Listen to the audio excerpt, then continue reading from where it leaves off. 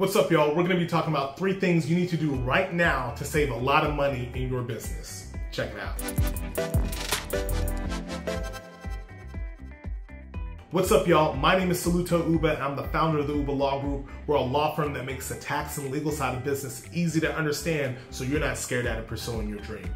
And today we're going to talk about 3 things that you need to be doing right now to save money in your business. And I'm talking about real money every single year. So if you know anybody that could use this information, please feel free to share this video with them and hit that like and subscribe button while you're at it. We really appreciate it.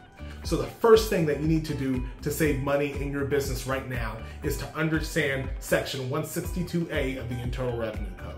Now, this is known as the ordinary and necessary portion of the tax code, and it's really the basis of most tax deductions.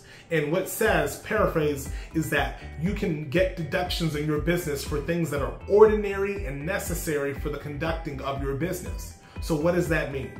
Ordinary means things that people who are in your business doing what you do at the level that you do it, they take these types of deductions and they have these types of expenses.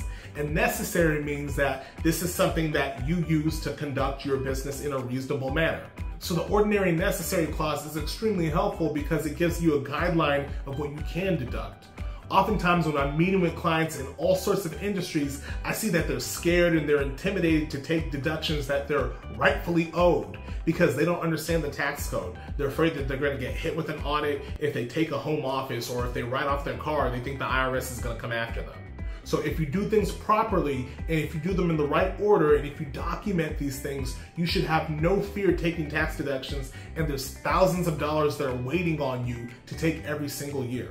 So don't be afraid of the tax code. Understand that Section 162A does allow you to take deductions for things that are ordinary and necessary in the conducting of your business. Now, the second strategy that you need to implement in your business right now is the S Corp.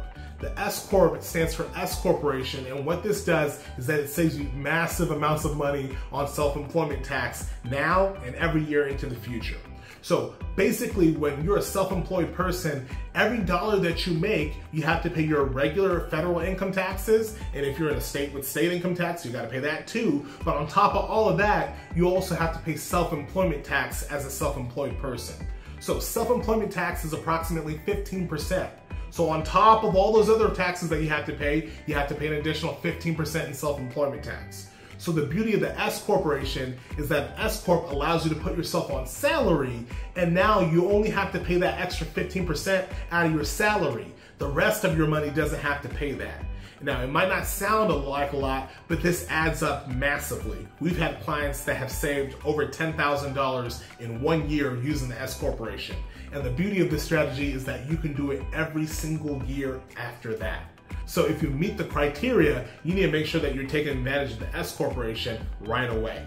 Now, what is that criteria, you might ask? So the S Corporation is great and you save all that money like we talked about, but it's not a get out of tax free card. There are certain requirements that come along with the S Corporation. I mentioned that you're going to be putting yourself on payroll. So there are a lot of accounting requirements and a lot of admin that goes along with it. You're going to have proper bookkeeping. You're going to be giving yourself W-2s and pay stubs. You're going to have tax deposits at the state level potentially.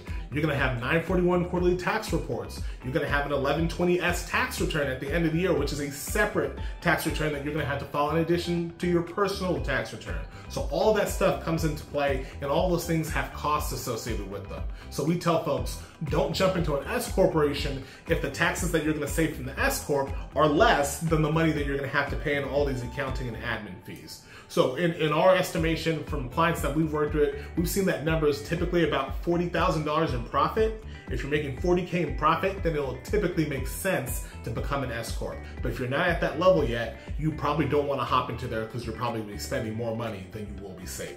So that's tip number 2, very powerful tool. And if you qualify, you want to hop on that right away. Now, last but not least, tip number 3 is a very important one that you need to implement. And this mostly involves a mindset around business and tax deductions and tax strategy and all that stuff.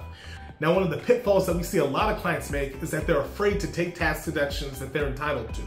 But on the other side of that, one of the pitfalls that we see people make is that they try to stretch themselves and do things that aren't beneficial to their business just to get a write-off. So sometimes people will purchase things that they don't really plan on using just because it's the type of thing that they can purchase. Or they'll, buy a super expensive car that wasn't really in their budget and that they didn't need just so that they can get a tax write-off on the vehicle because they think the Section 179 deduction is the best thing ever and it's going to solve all their problems. In reality, it's not. These deductions, they are tools in a toolkit. They're strategies to use, but the biggest thing about tax strategy is that it has to make sense for your business. Your tax strategy must serve your business in order for it to be helpful. If it doesn't, you're just running your gears and you're just wasting time trying to save money that really isn't going to give you a benefit. So understand that your business and your tax strategy is designed to benefit your life. So don't go chasing, don't go doing anything out of the ordinary, don't go taking expenses that you wouldn't normally do in your business just to get a tax deduction, because most of the time it's going to end up costing you money instead of saving you money. All right, so that's it right there. Those are the top 3 things that you need to do right now in your business to save money. I hope those strategies are helpful. I hope you can begin to implement them. But if you have more questions or if you want to figure out how you can create a personalized plan to do this in your business, please feel free to reach out to us. We do this for clients all across the country every single day. We'd be more than happy to help you. And once again, if you know anybody that can use this video, please feel free to share it with them, and we'd really appreciate it. All right, y'all. Until next time, keep on grinding, keep on hustling. I believe in y'all. I'll see you in the next video. Peace.